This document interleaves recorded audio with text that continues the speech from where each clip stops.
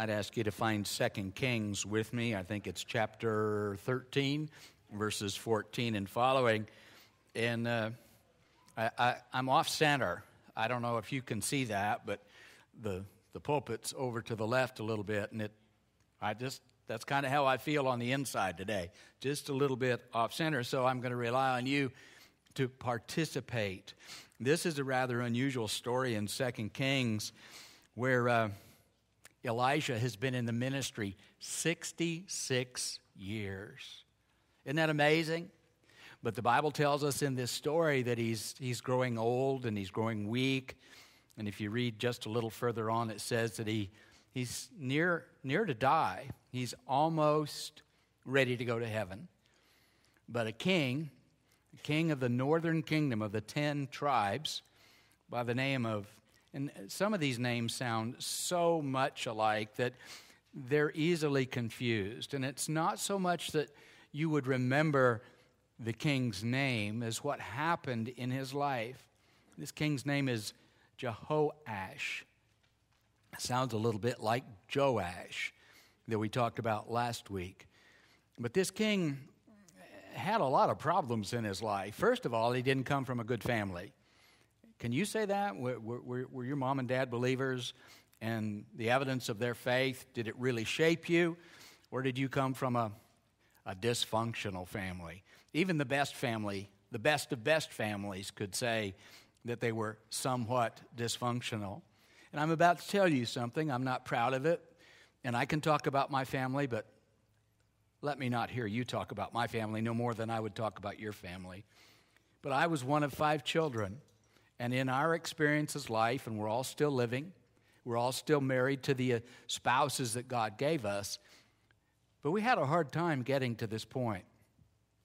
My older brother fell in love with a young lady, and before the bonds of matrimony took place, we discovered she was going to have a baby.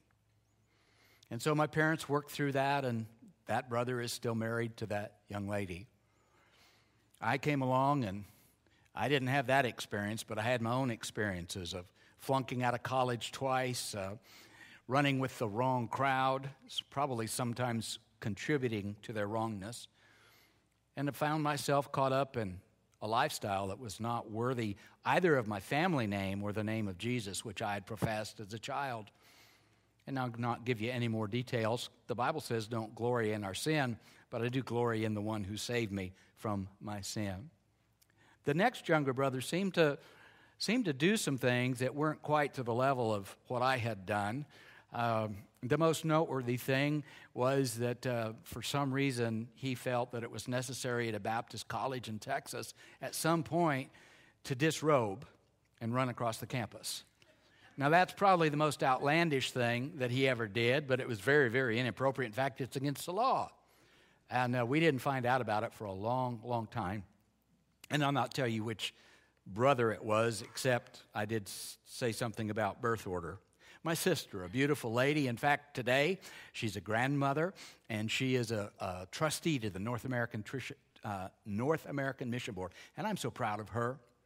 But again, as life would have it, her first child was born without the benefit of having been married. And then my younger brother, who is a retired lieutenant colonel from the Air Force, and you don't work at the Pentagon, and you don't get top secret credentials unless you're a very trustworthy man. But he got caught doing some of the things that I didn't get caught doing. And so when he got caught doing those things that I didn't get caught doing, he was kicked out of a university for doing those things that I didn't get caught doing. But God be praised. God is a God of grace and patience. All of my brothers and sisters have professed Christ. They have said Jesus is Lord. And it's been interesting to watch what God does with disobedient children and how he has called us all to action. And when we read this story together today, we can make, I realized I'm pretty hard on the bad examples in the Bible. I really am. I'm just frustrated with them at times. I'm irritated towards them that they had what I didn't have, and they should have done better with what they had. And I apologize if I have suggested to you that I am better than they or them. I'm not. And given the circumstances, I've made a mess of things in my own life. And given the circumstance that I still like sin, if I didn't like it, if it weren't fun, why would I do it? I don't like the consequences. But sin, as a friend of mine once said, we wouldn't do it if it weren't so much fun. We need to be serious about our own sin. And this young king didn't come from a good family. His father was not a godly example. And he was raised by a man who indulged wrong beliefs. And it's time that you and I recognize that our Father doesn't indulge wrong beliefs. It says in the New Testament, we're to put on the mind of Christ. I'm fascinated with that phrase. What does that mean? I think it means that we would begin to see through the eyes that God has given us a world destined for hell, doomed and damned because of human sin. And we as Christians have this high calling to an activity, an experience of life that is deliberate and purposeful. And so I want you to understand, even no matter where you are, even if you are on your deathbed, God has a word for you. And so we look at Elisha and we look at Jehoash in 2 Kings chapter 13. And the scripture passage is rather short, but nonetheless, I would ask you and invite you, if you're able, to stand with me for the reading of God's word. When Elisha became sick with the illness that he died from, Jehoash, king of Israel, went down and wept over him and said, my father, the chariots and the horsemen of Israel. While you're up for just a moment, if you were with us, isn't that what Elisha said when Elijah was caught up into heaven? We'll come back to that in a moment. Elijah responded, take a bow and arrow. So he got a bow and arrows. And Elisha said to the king of Israel, put your hand to the bow. So the king put his hand on it. And Elijah put his hands on the king's hands. Elisha said, open the window. So he opened it, and Elisha said, shoot. So he shot. And then Elisha said, the Lord's arrow of victory, yes, the arrow of victory over Aram. You are to strike down the Arameans in Aphek until you have put an end to them. And then Elisha said, take the arrows. So he took them. And he said to the king of Israel, strike the ground. So he struck the ground 3 times, and he stopped. And the man of God was angry with him and said, you should have struck the ground 5 or 6 times, and then you would have struck down Aram until you put an end to them. But now you will only strike down Aram 3 times. Next week we'll look at verse 20 and following about the death of Elijah.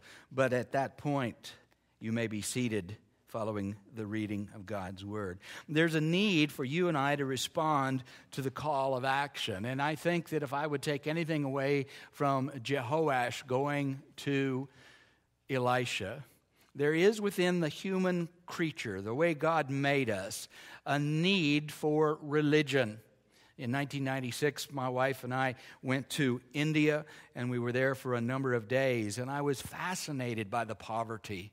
Oh, the aroma of poverty, where rather than people having indoor plumbing because they're so very poor, many of the people are homeless there, and they live under shelters, and it's generational. There will be old people, and older people, and younger people, and children, and babies, generations living in poverty. And there's no place, if you'll allow me to say this, for them to go to the bathroom except where they live, on the street. And thus the aroma of life it's offensive to your sensibilities. But that is a nation that is partially Christian. There are many Christians there. There really are. There are some devout and godly people that love the Lord. It's also a nation heavily populated with people that are followers of Muhammad. There are a lot of Muslims there. But the most predominant faith that I saw were the Hindus. And the expression of their faith was rather interesting. There are many, many people in India that don't have enough to eat.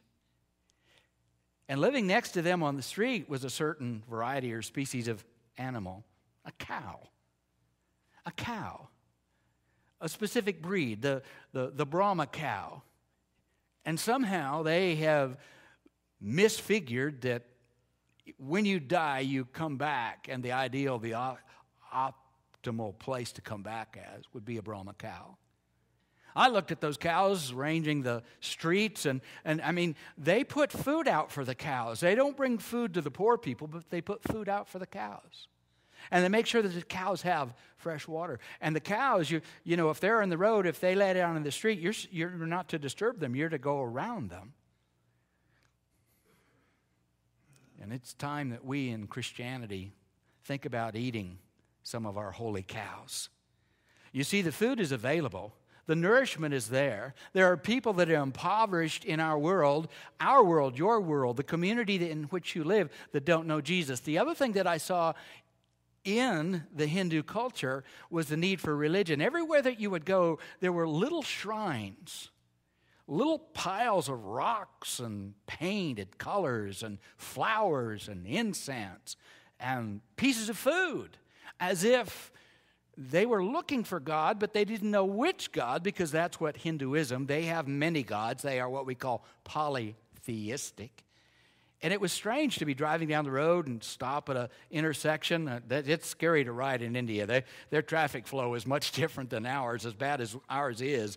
Oftentimes it's big is right. So if you're in a tractor trailer or a bus, look out. You know, everybody else, here they come. But we would stop because of traffic, and you didn't have to look far to your right or your left, and you would see evidence of man's heart cry to know that there is a God, and a God who would make a difference in their life.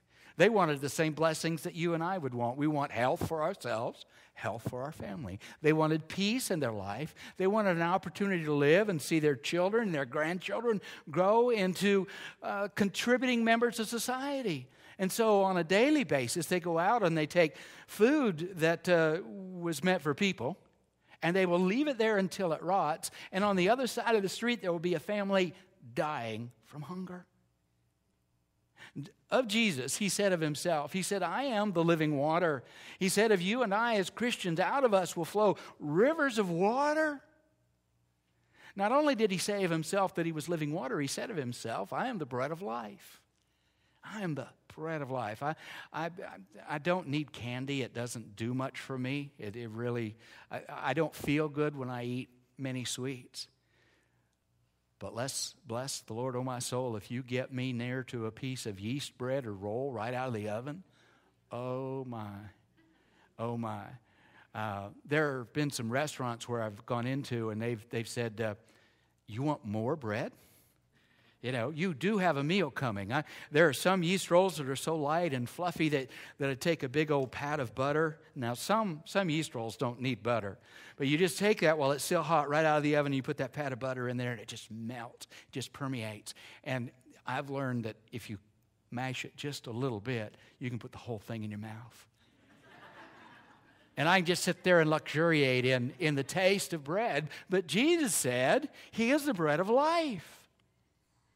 Which says to me, I had to eat of him. That's a hard concept to explain, but that's what we do with the Lord's table, to partake in his body.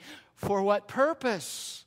Now, again, I'm a Baptist because I think for me it is the best expression of my faith. I'm not here to belittle anyone else's. But there are those people that I think are confused because they say that bread is more than a symbol. It literally becomes the blood in the body. And I don't see that. I'm not belittling them. But how is it that we communicate to people that we have eaten of the living bread, and thus we don't have little bloody idols outside of our house? And we don't wear a dot on our forehead to suggest to people that that's who we are, that's what we believe. When I read from God's Word, I just want to have you hear this. It says in 2 Corinthians chapter 10, verse 4, the weapons of our warfare are not of the flesh, but divinely power for the pulling down of strongholds. Now, let's talk about that for a moment. Not strongholds in the sense that there's this palace or this castle, but Jesus said it like this to his disciples. In fact, Jesus asked his disciples, who do you say that I am? And it was Peter that said, thou art the Christ. But Jesus made reference to the kingdom of hell and its gates coming against his kingdom. But the Bible says in 2 Corinthians that I just read to you, the gospel, the life story of Jesus is for the pulling down of strongholds. Let me ask you, do you have any strongholds in your life? Are there any places where you say, I just regret this about myself. I don't like this about myself. In fact, if others knew that I wrestled with this, they would probably think less of me. I do. And I keep them pretty well concealed from you. Sometimes. But not always from myself, let alone from God. Can I talk to you ladies for a moment? I love ladies. I do. I like girls. I've always liked girls better than boys in that relationship, but I like boys. Tyler and I are good friends. He likes to hug me. I have a new friend in Pastor Chul.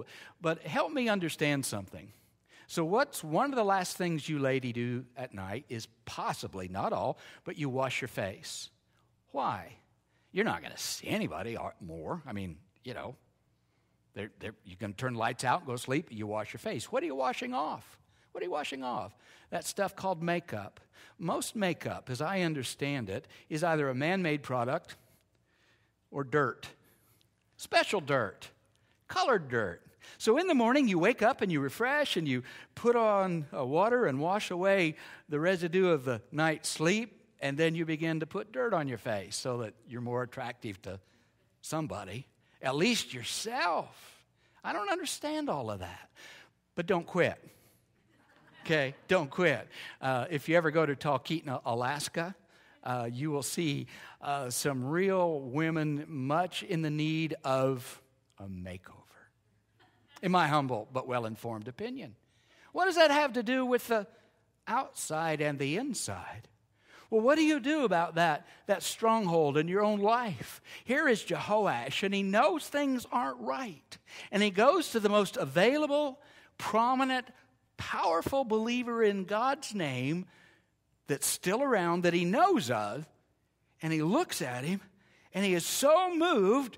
It's like the person that goes to church one time. They just come in and they say, something happened there. Something was wonderful. And in the moment, I felt really good. And I sang the songs and I prayed the prayers. I even put something in the offering plate. I even said to God, if it's always this good, I'll go back. But there's strongholds in their life.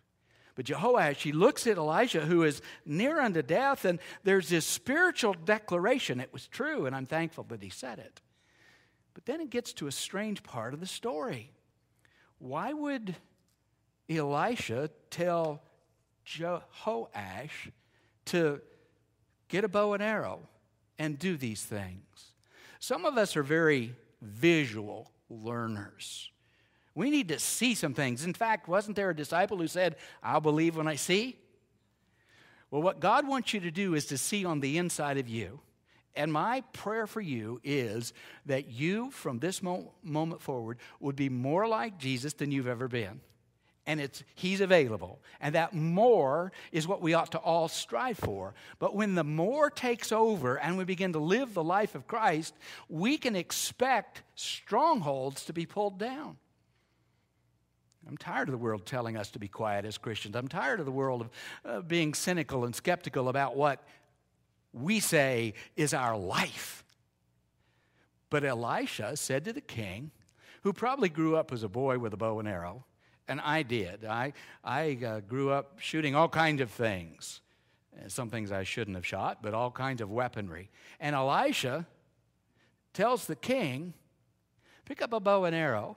Now, the Bible doesn't tell us that Elisha was an archer. But I want to suggest to you that to be the king in that day, to be the president, if you would, of those people, the king was a warrior king. He didn't just deploy his troops and sit in Congress in Washington, D.C. and give orders. No, he led them into battle. And so you can assume that the king probably thought for a moment, what am I doing with a bow and arrow? I have a stronghold inside. My heart's not right towards God. If you listen to the story, as soon as the archer let the arrow fly, the man of God was able to say to the person seeking God, here's what that was. That was God's victory over a stronghold. Judah and Jerusalem were faced with two external enemies at the time.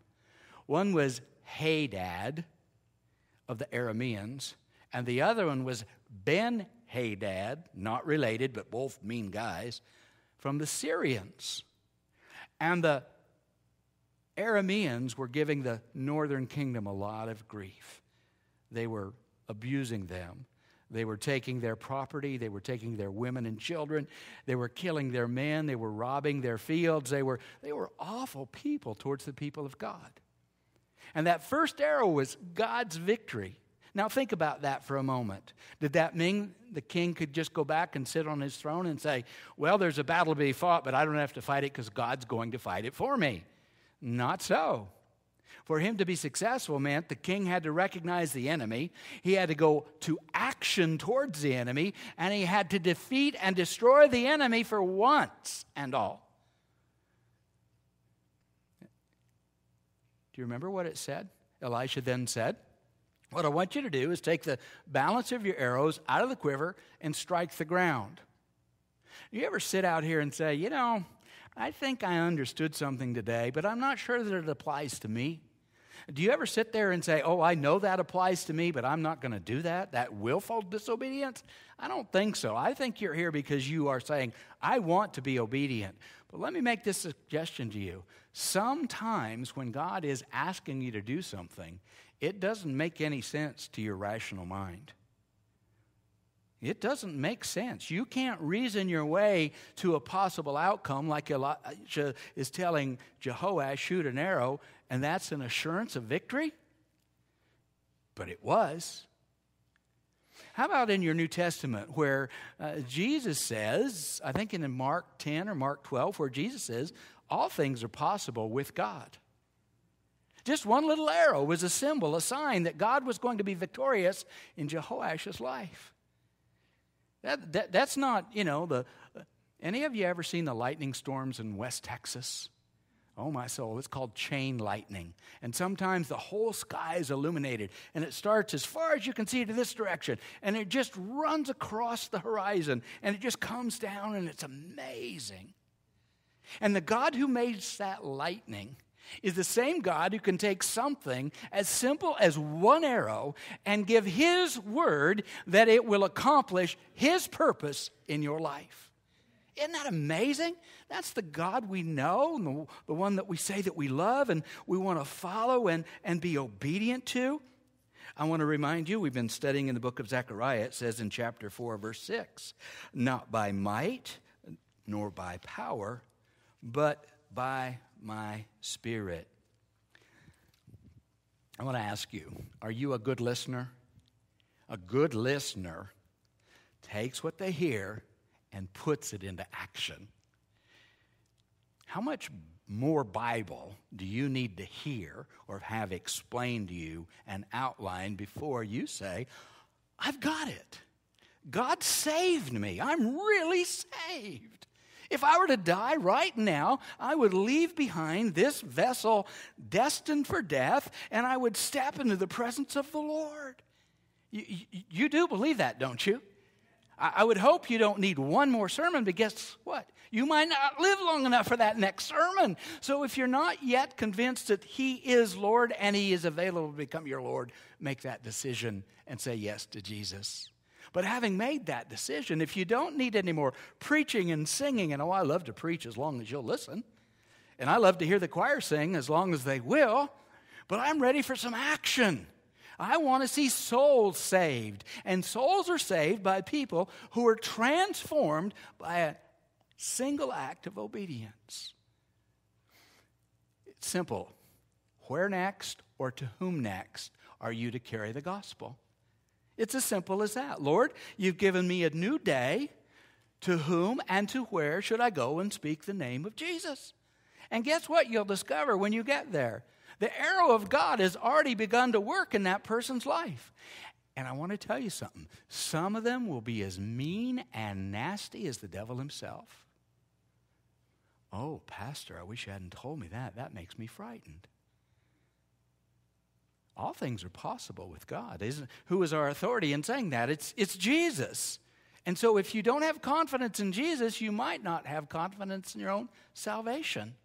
And I'm not trying to cause you to call into question your salvation. I just would like to see a little activity that says that person's saved because they're being obedient to God Almighty.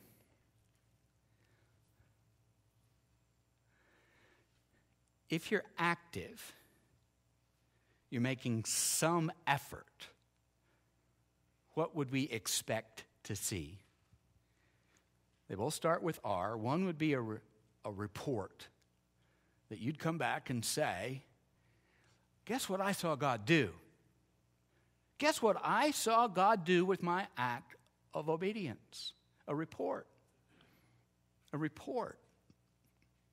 A lot of good things happened yesterday, a lot of humor, but when they came to arrest Jesus in the garden on that night, he was betrayed by Judas.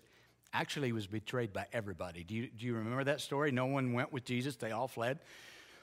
John Mark was there as a young follower of Christ, and the Bible says that in that dark night, as they were reaching to grab the disciples, do you remember what happened to John Mark? He fled, and they pulled his garments off, and rather than be taken captive and be identified with Christ, he'd rather have left naked and leave his clothes. That's a pretty desperate man that says, I don't want my life identified with that man.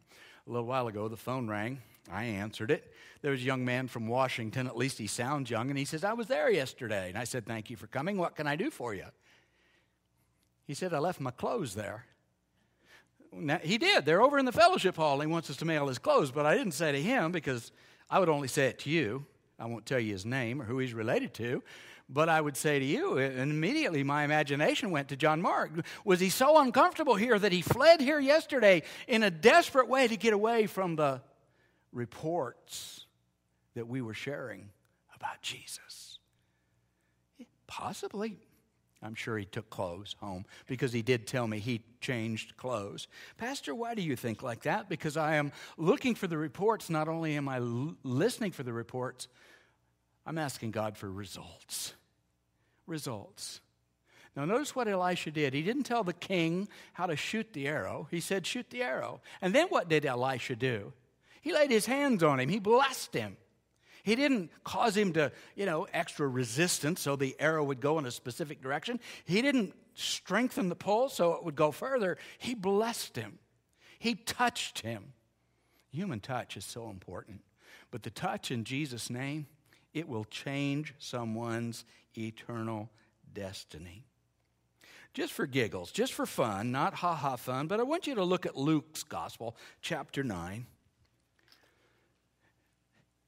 And the title of today's sermon is Robbing God. And I think we as Christians have been robbing God for a long time. Now, it says in the book of Malachi, would a man rob God concerning material possessions or money? And the answer is yes. But I think we might have been robbing God of opportunities to be God to people that need to know him. So in Luke's Gospel, chapter 9, there's a lot of things that happen. Let me just summarize a few of them. The 12 feed the 5,000. There's Peter's confession. In that same chapter, Jesus predicts his death. In that same chapter, Jesus says to his disciples, take up your cross and follow me. And in that same chapter, Jesus is transfigured. He goes up on the mountaintop with some of his disciples, and he appears there, and his appearance is changed. But what I want you to do is look at verses 57 and following with me for just a few moments that we stay together.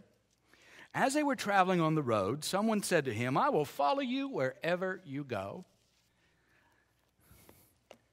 Have you ever thought about saying to God, God, I'll go wherever you impress me to go? I mean, that's a rather bold statement, but could it not also be a bland statement? Because at this point you said, well, God's never asked me to go any place that I needed God to take me there.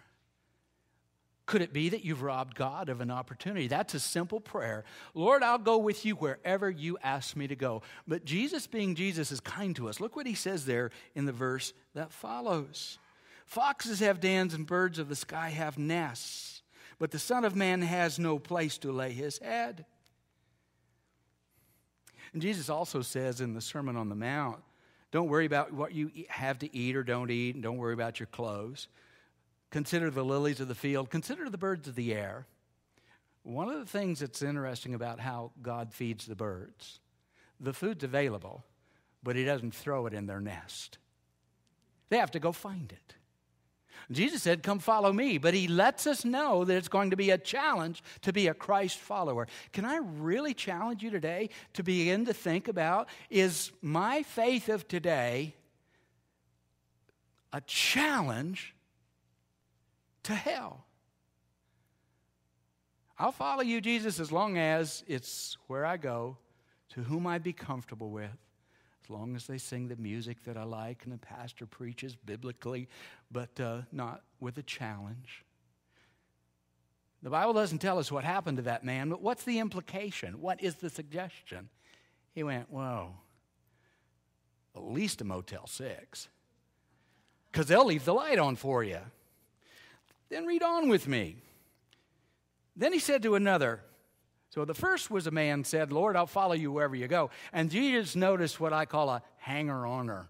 That's not proper grammar, but just one of those kind of lingering along thinking. And Jesus looked at that one and said, hey, you, follow me.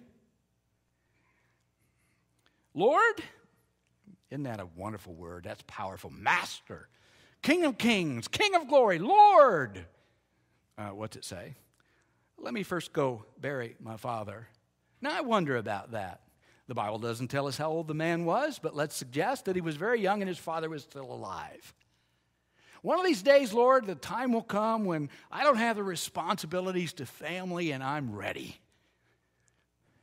Or perhaps, maybe the father was like Elisha, near unto death. And you see, when we follow Christ, we need to love him more than we love any other. It might have been hard for the young man to leave his father because he might have been the firstborn, and what would he have done as the firstborn son? He would have inherited everything that the father had amassed in life. Was Jesus being insensitive? No. Jesus knew the man's heart and thoughts. He knew when he singled him out and he said, follow me, that it was that specific call, but the man had a good reason to not follow Jesus, if there is such a thing. But Jesus responded in verse 60, he said, let the dead bury their own dead, but you go, and what is he supposed to do? Spread the good news. Spread the good news.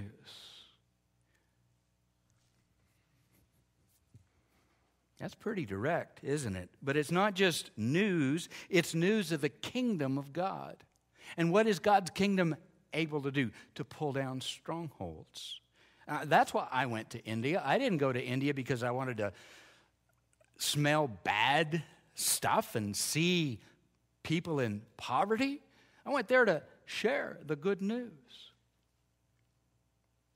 And you might say, well, I can't go to India, but I would if God would ask me. Really? Ask him. I'll wait a moment. Just say, Lord, you want me to go to India as a missionary? I don't know what he said, but he has an answer to that question. And then lastly, there's another one. I like this guy. He knew that Jesus was calling people out. Jesus is like that. He gets right down to the person. And this guy anticipated that Jesus was going to look at him next. And he said, Lord, I will follow you, Lord. But at least let me go say goodbye. Because today is baking day at my house. And the yeast rolls are about to come out of the oven. A Jewish man would know that at times, to be obedient to God, there would be no yeast found in the house. And that calls for discipline and action. And this man or another, it could have been a woman, I will follow you, Lord, but let me first go and say goodbye to those at my house. But Jesus said, no one who puts his hand to the plow and looks back is fit for the kingdom of God. Another way of saying that is a person who is not obedient doesn't fit in the kingdom not past tense. What did Jesus come preaching? He came preaching the kingdom. The kingdom is here and now. And these examples, just like Jehoash, it's within our inclination and our impulse to search out the things of God. It's a call for action, but it's also a call for obedience. I can almost hear Joash saying, Elisha, you can't tell me what to do. I'm the king. And I have an archer. I have the best in the kingdom, and he's my right-hand man. And if I want that arrow to go further and mean more, I'll let somebody else do it. Jehoash, so near to God, and yet he missed out. They went to war, and they won 3 significant battles over the Arameans. But then you know what happened? They lost the war. Jesus is the victory. You might still be engaged in the battle, but the victory's won. And our neighbors, our friends, our family members, and some of them are really hard to talk to about Jesus, at least those that are blood related to me. Some of them are so hard-hearted and devilish. I was never like that. Forgive me. I am like that. But I have decided to follow Jesus. As we stand together and sing, and you look at your circumstances and situation, would you ask God, to whom would I go? Where would I go? And you already know what to say. As we stand together and sing, if you'll just breathe that prayer, and if God says yes and gives you direction, then I'd only ask for you to be obedient, because that's what God wants you to do. To say, truly, I will follow you anywhere because of who Christ is and what he did on the cross for me, as we sing.